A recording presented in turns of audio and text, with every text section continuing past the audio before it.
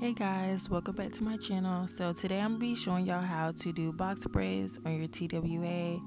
Right here I'm showing y'all the tools I'm using, and also the one product I use was the lock booster. I think it's by Style Factor. So I have my hair these puff balls, and I use rubber bands to do this. And now I'm just going to take that one product and smooth it over my puff ball and comb it through, and you're going to see it straightens out the hair. So this is going to be very important when trying to braid your hair, especially your hair being as kinky as mine. This really helps. So I'm taking the section of the hair that I want my braid size to be, and then I'm going to take a third of that section, section of hair that I want my braid to be, and I'm going to crochet it through the base of my little puff ball.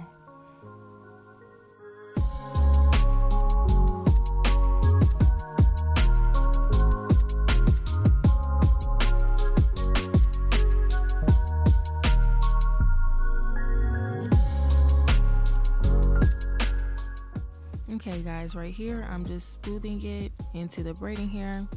I'm going to take the rest of the braiding hair from that section that I want my braid size to be and just start braiding down. I put it on top of that crocheted hair in my hair, and then I just start braiding down like a regular braid.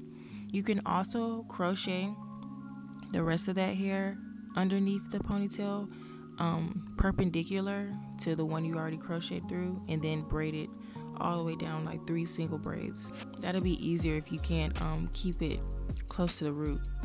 So right here I'm just going to be showing it again. Smooth the product in, make it straight, crochet a third of that braiding hair underneath your puff ball, and then you're going to braid it all the way down. Or you can also crochet the rest of the hair underneath your puff ball and braid it down. It's very easy, guys.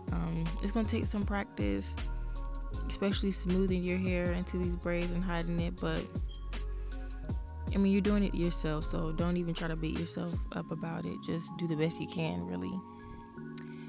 But right here I'm just gonna continue braiding it down, trying to smooth it and finish those braids.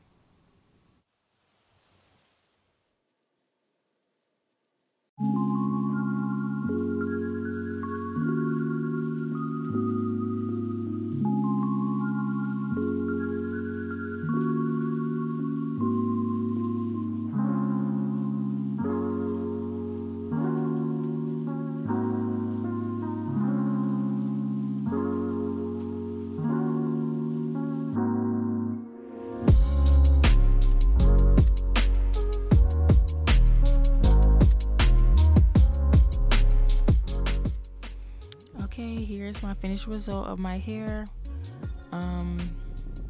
It took me about 5 hours to do.